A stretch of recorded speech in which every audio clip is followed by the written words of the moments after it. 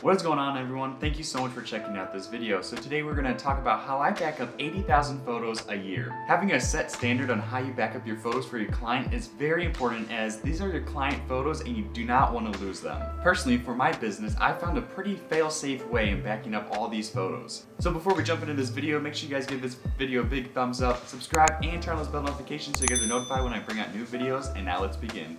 So to start off, immediately after I shoot a wedding, I go home and grab my cards and upload it to my first hard drive.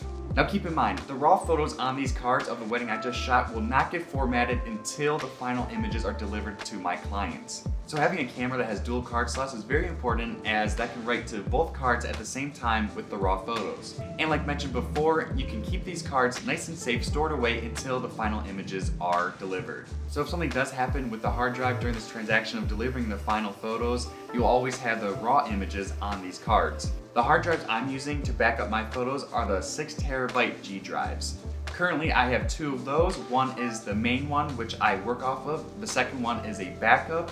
And then I also do have a Western Digital Element 10TB that I sometimes put my work on there.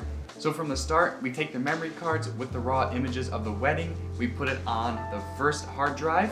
So from there, once they are on my main hard drive, I will take the folder and put it onto my backup hard drive. So currently, these raw files are in 3 different locations. First, the memory cards. Second, my main hard drive. Third, my backup hard drive to my main drive. I now take an external memory, like this hard drive. This is a 4TB LaCie hard drive, and place it on here. So these external hard drives are super inexpensive, so I have a ton of these for every year that I shoot weddings. So now we have the raw photos on 4 different locations. The memory cards, which are stored away nice and safe, my main hard drive, my backup to my main hard drive, and an external drive. So if you're still worried about losing your client's photos, there's still one last piece, and that is online cloud storage.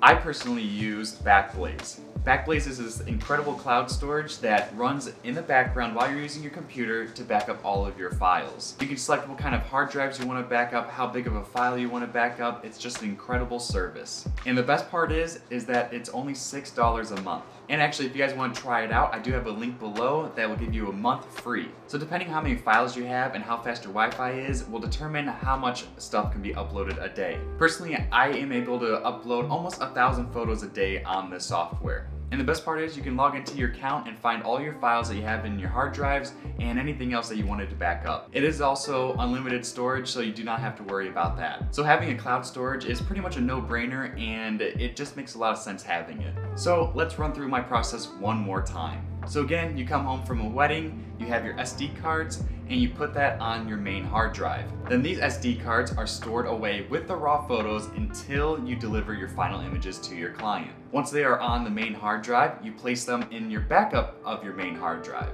Once you have that, you grab your external hard drive and you place it on there. And while you are doing that, you have Backblaze running in the background, already uploading your photos to the cloud storage. So you have 5 different locations that these raw photos are on. I'd say that is a pretty safe way to keep photos for your clients. So there you go. I hope you guys enjoyed this video. If you did, give this video a thumbs up, subscribe, turn on the bell notifications, comment below with any questions, and I'll see you guys in my next video.